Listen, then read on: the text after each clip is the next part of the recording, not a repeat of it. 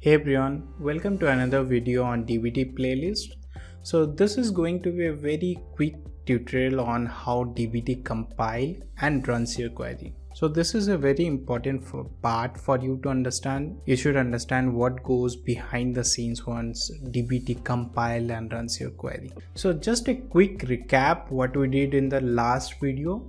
We have created a source, so this is to read the data from your data warehouse. Then we have created a model out of it. If we just run this, so let me just run this project. What it does is it tells you like it's created some employee details on this public schema and it's created a view. Let's see that in Snowflake also. So in DBT tutorial in public, you have a view. So let's see the view definition of it.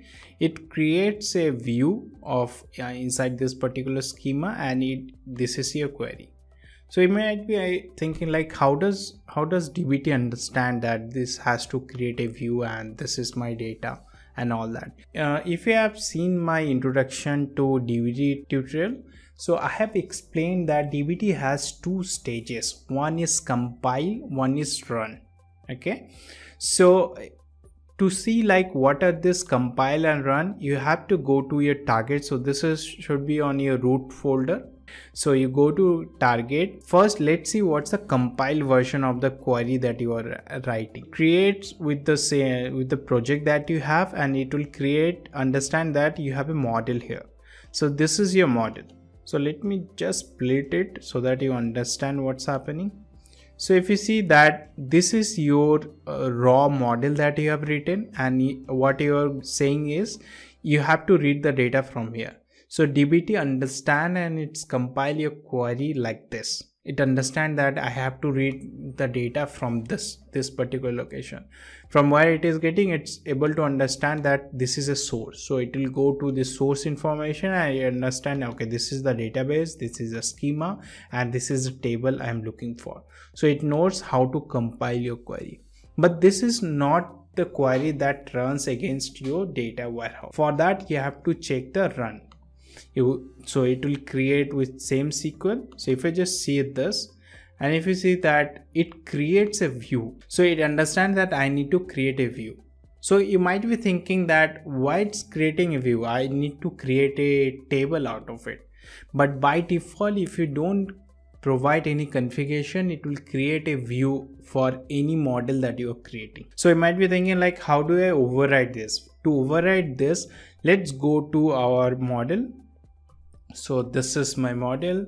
What I'm gonna do is, like in DBT, you have this Jinja templating you can do. So this has a config function where you can define how the data should be materialized. So materialize is a functionality in DBT that you tell your DBT that this is how you should store the data.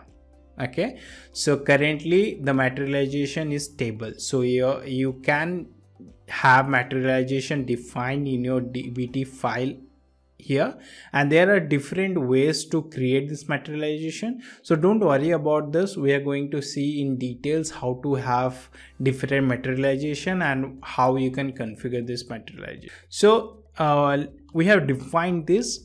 Let's run this. So you run the same thing, and once it is done, it understands that you have to materialize this as a table. And if you just see here, it says that created SQL table. So, and if you see the table run as well, it creates a transient table. So this is a terminology in Snowflake. It creates a transient table. The same can be verified in Snowflake, created a table, employee details, and this is a transient. So it's really important that you understand all this compile and run stage, because this is a very simple DBT model. But you in our DBT playlist also will be writing a really complex DBT files. If something goes wrong, if you're not able to understand that how my query is getting executed, you can find those SQL files here in compile and run. So it's very easy to debug in that way. Yeah, that's it. This is what I wanted to share about DBT compile and run and how this query is getting generated.